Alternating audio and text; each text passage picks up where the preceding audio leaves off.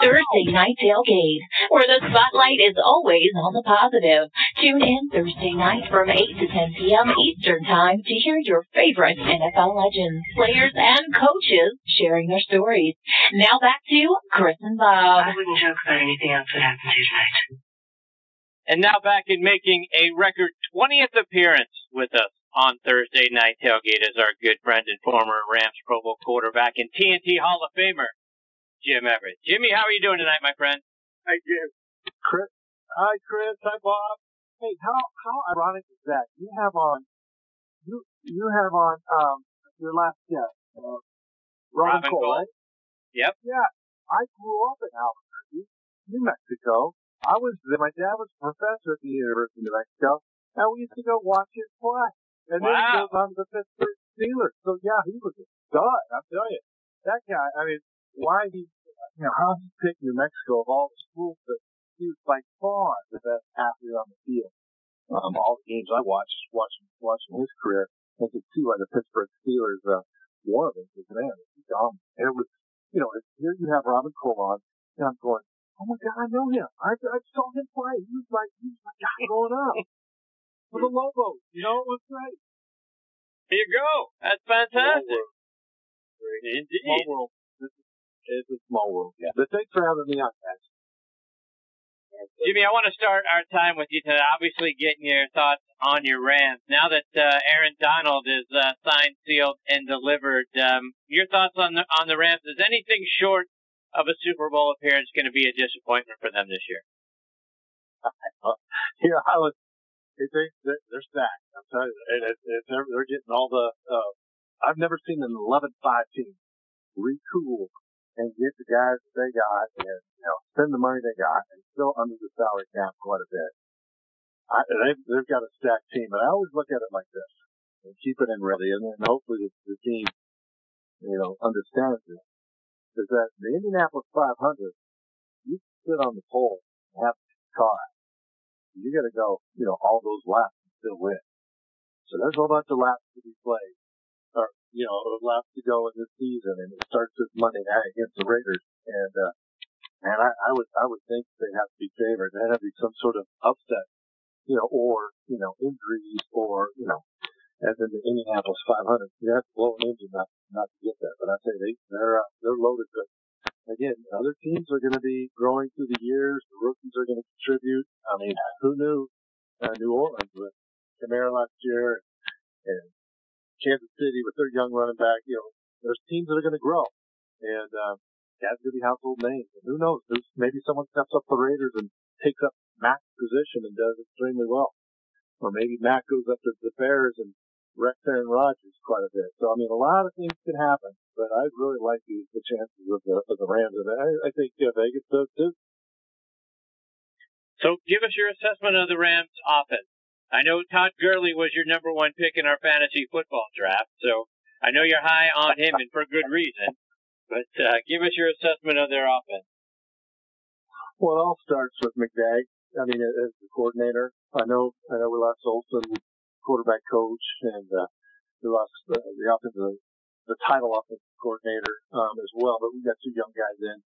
I think it all starts with McVay, goes through the system. I think we got the right guys as far as Brandon Cooks on the outside. You got Woods coming back. You got Cooper Kupp catches everything, and I think that chemistry is going. I think the big question mark on the offense is they got the right guard that has to come in because of the suspension with Brown. So we got to make sure the offensive line is cohesive. And the other part is, when are the tight ends going to be involved? Because McVay is, from that old Washington system, they always had tight ends that could make plays, and they were the guys that so far Hickey and Everett, who are in there right now, haven't really been seeing the look. But they've been doing it with Gurley, and that's how they pick up their yards. And I tell you what, it's something pretty spectacular to see the innovation that McVay does and be able to distribute the ball to all five of the wide receivers, or five of the ball catchers, not only wide receivers, but tailback, tight ends, the different personnel groups, the matchup.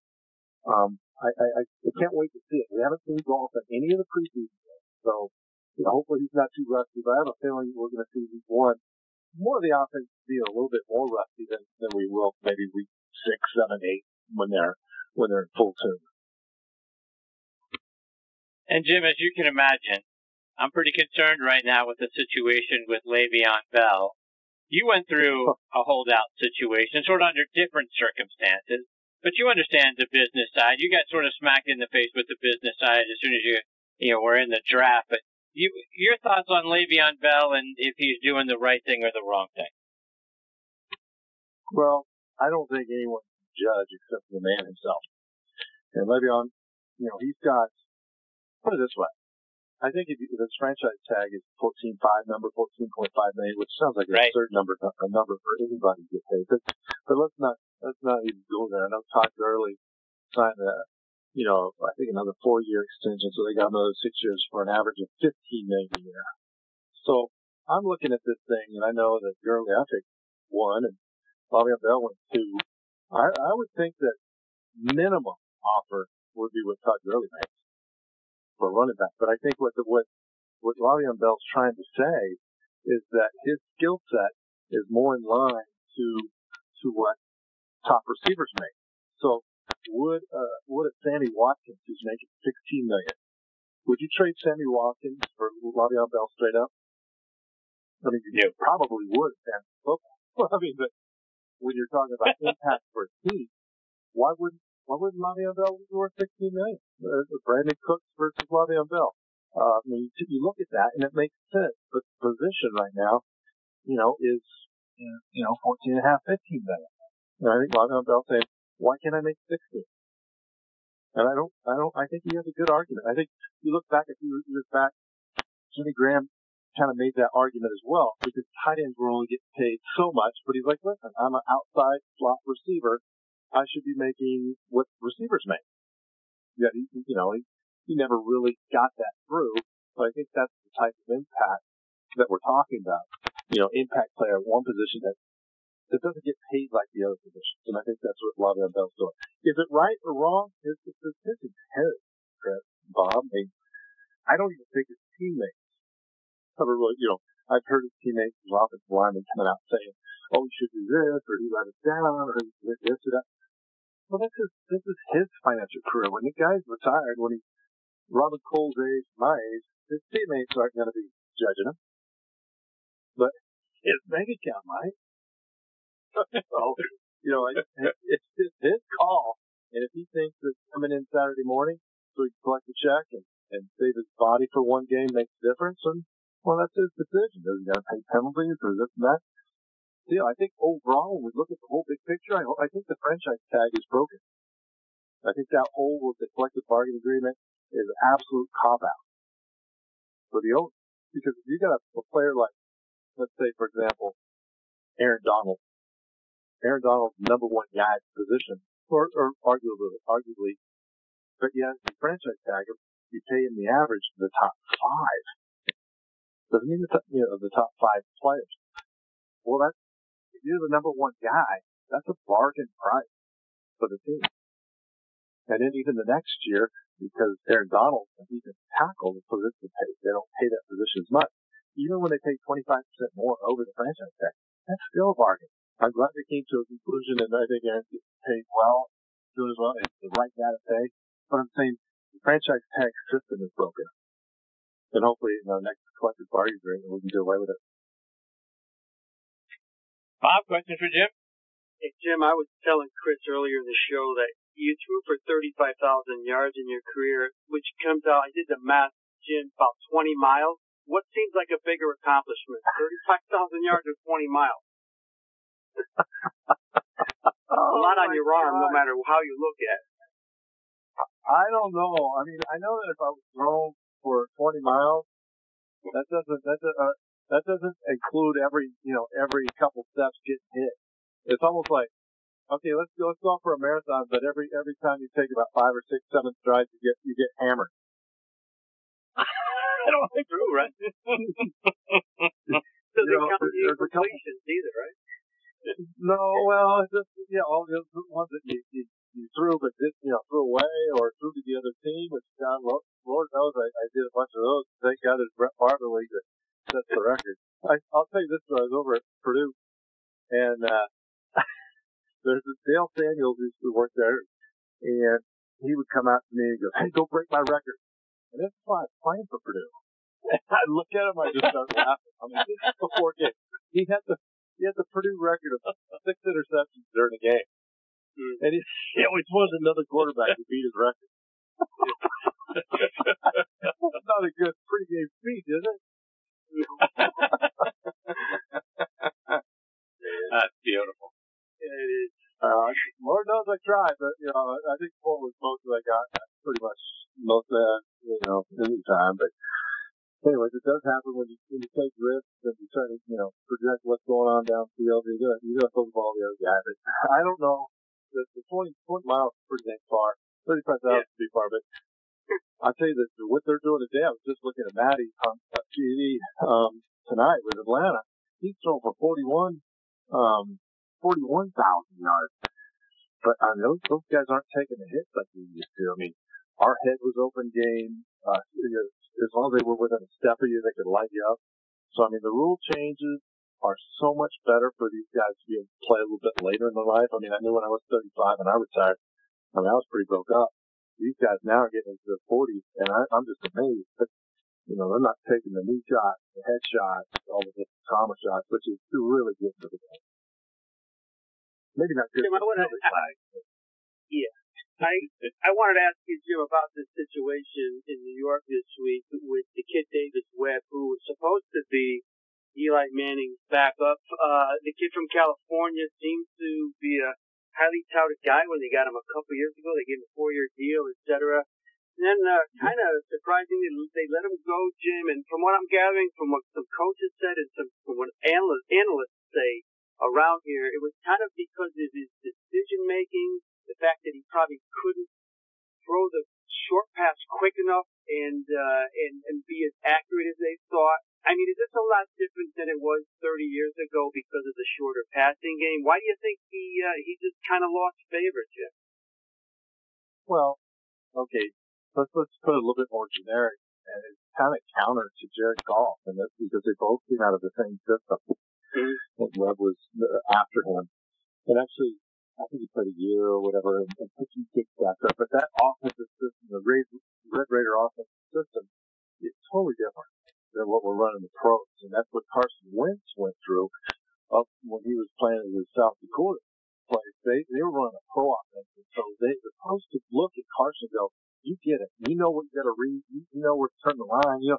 But the Red Raider offense don't. And that was one of the big gambles on Jared Goff, because those guys coming from that type of system have to make a huge learning curve, which I was with Jared when he was doing it, and it was deer in the headlights look. But he's pretty savvy, real savvy, and he's getting it. And thank God he's got a guy like McVay up in his head to be able to do that stuff. But I don't think Webb was, when you look at, I think maybe if you look at maybe more of a system type guy.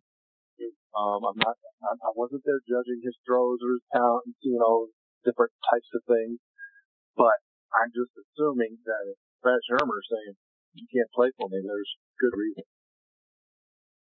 So, I mean, because Jim, one more before we let you go, and I got to get your thoughts on your Boilermakers. Finished 7-6 last year in Jeff Brown's first season. Lost a tough one last weekend to Northwestern. What are your expectations for your Purdue Boilermakers this season? Well, that Northwestern game, they were just giving it away in the first half, but they did a mighty job coming back. I really like that young receiver. I think they're looking at a similar type record. That's what we're looking for. I thought projecting before the season, and I knew they were going to be underdogs with Northwestern. I thought they could get 8 wins, and I'm still going to hang with that. So, Jim, we got our fantasy football draft like we talked about a minute ago. We got that underway. That's over with now. We're ready for first game of the season. You went Gurley like we talked about. You went Tyreek Hill in the second round. You went Tom Brady in the third round. Overall thoughts, as always, your team got the highest grade in Yahoo Sports for following the draft. Got an A-. So you're always the top guy with an A or an A-. Feel strong about your team? You happy? I do. And you didn't even talk about my backup running backs, who I picked up Penny and Chubb too, because I really think there's some upside with those guys once the season gets going on. Like the Indianapolis 500 discussion, let's wait till 100, because I think those guys will be turning it on. Hey, what was your good Thursday grade, by the way, Chris? I got a C. A little disappointed in the C, but, they knocked me because I took Edelman, and I feel like, Edelman's a guy I'm going to stash on my bench that'll pay dividends week 5 through, 16. So, and then they knocked me for Will Fuller with the Texans because he's a little nicked up, but he'll be fine coming into, weeks 4 and 5. So I got knocked for that, but I feel confident about my team. Anytime, speaking of Boilermakers, anytime Drew Brees is your quarterback, you got to feel pretty good about yourself. I like that pick. I really do like that pick, and he's going to go. And then bring a Lamar there to back him up. I just think that's beautiful all the way around, no matter, I don't know how many more years Drew's going to play. Him and Tom Brady both. I mean, they're 40-plus years old, playing ball. I'm going to go drink the water they're drinking. Sounds good. You let our listeners know how can they stay up to date with all the things you're doing, follow you online and on social media. Come over, follow me on Twitter. That's where I'm usually at. And like I say, at Jim _Everett. Most of the stuff, we talk current events, we talk all NFL sports. I say humorous most of the time, and out of line the rest of the time. So anyway, follow me. I'm over at the NFL Alumni. I'm helping them out on the board. We're trying to get the program. We know the CBA is coming up. We know the union. We know the NFL. We're actually going to be in between, and we've got a bunch of stuff that we're doing to help retired guys, current guys, make sure that everything's going to be, copacetic and move forward, because it's a good game. I don't know if you agree on all the rule changes, this and that, but we got to do something to make sure that our youth football is protected too. Indeed. And then I tell you what, this is always one of my favorite shows to be on. 20 times. I can't wait to do 20 more, you guys. This is always great. Look forward to Saints having a great season and the Rams having a great season. And it'll be fun. I mean, a lot of people talk about LA Super Bowl. And I don't know about Chargers fans out there. And I know they're few and far between places out of San Diego, but that would be kind of cool.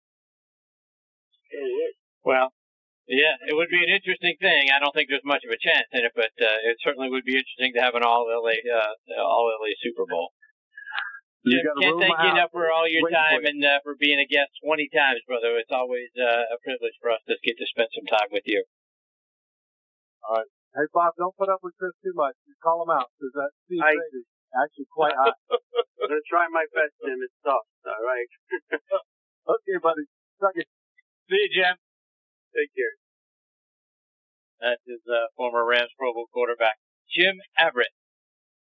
Bob, when you look back at all the things that Jim has done, and Hall of Fame. He's in the Purdue Hall of Fame. He's in the Peach Bowl Hall of Fame. He's in our Hall of Fame. And pretty soon, I got to imagine you're going to see his name and number up there when the Rams get their new stadium all put together. That he's got to be right there with guys in their Hall of Fame as well. What a great player he was.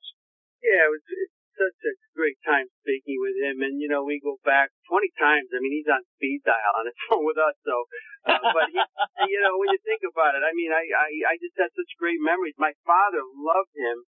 Because my father was one of these guys, he loved guys in the 80s and 90s that just threw the ball and put it in the air. And Everett was good for 500 passes every year, and the whole Flipper Anderson and Ram days, and great memories. And then, of course, now to do shows with him and pick his brain and get to know him as a true scholar, too. He's not just a funny guy. He's a very smart man.